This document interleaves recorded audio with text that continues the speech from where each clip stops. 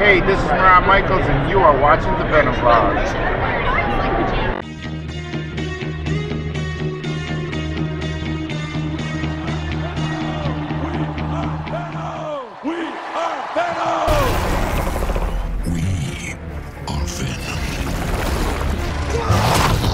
Hey everyone, welcome to the episode of Spitting Venom, aka the Venom Blog, and today we're going to look at some behind the scenes images and a quick little video that showed up on Instagram from a user named Icologist. And these are pretty neat, and he doesn't have a lot of followers. I think he's just sharing information he finds out there. He mentions, hey, I'm not trying to do copyright infringement or anything. This is just stuff I've come across. Maybe some of the stuff he's actually taken. I have no idea. I tried to research a little bit more about this guy and couldn't find out too much. So I just thought, you know what, let's just give the guy a shout out and let you guys see for yourself the kind of stuff he's posting on his Instagram account. So I'll put a link to it down below. You can check out everything we're discussing here. You'll see it on his page. And then I think there's a couple other images we have. So we'll start off. I think there's a image of Tom Hardy and he's at the prison, and it's just like a shot of him. And this looks like a behind the scenes shot. And I think this was taken by Iconology or someone, that he knows, and he's sharing it or somehow.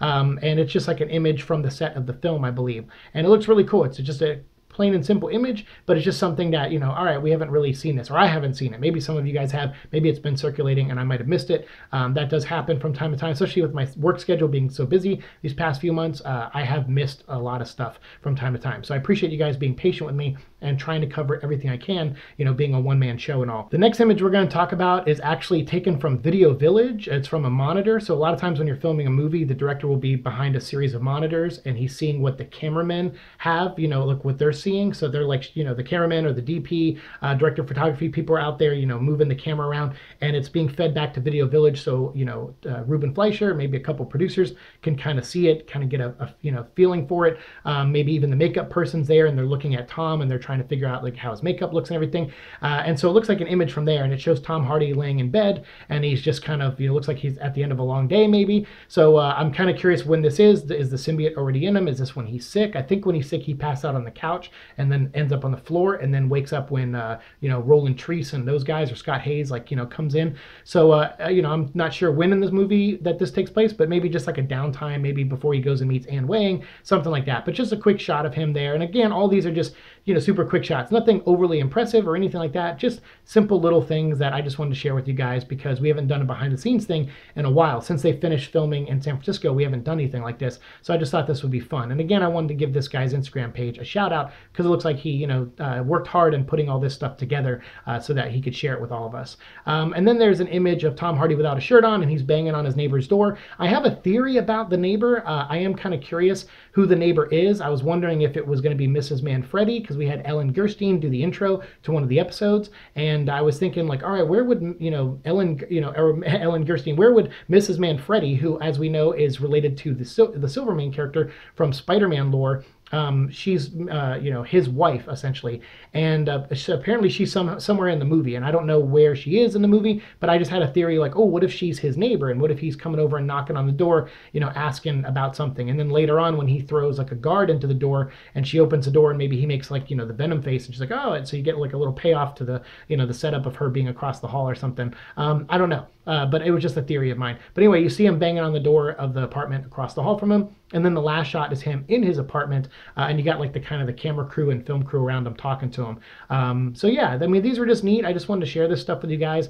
Again, for the reasons I said, we haven't done behind the scenes stuff in a while. But I also have right here just playing the quick video. It's like really quick, just a couple seconds long. If you want to see it, it's in entirety because I don't want to blow it up because then you'll be like, oh, I'm not going to go check out the guy's page now because I saw it here. Please go check out this guy's Instagram. Show him some love. Like I said, tell him the Venom Vlog sent you if you can. And just spread the word to show that way because, I think these people, they're out there, they work hard, and they work in different elements of the movies, and they don't really get a lot of credit. We've tried to cover a lot of different job titles on this movie, and I'm waiting for the official announcement for the editor of the film, and maybe we'll do a video on that person.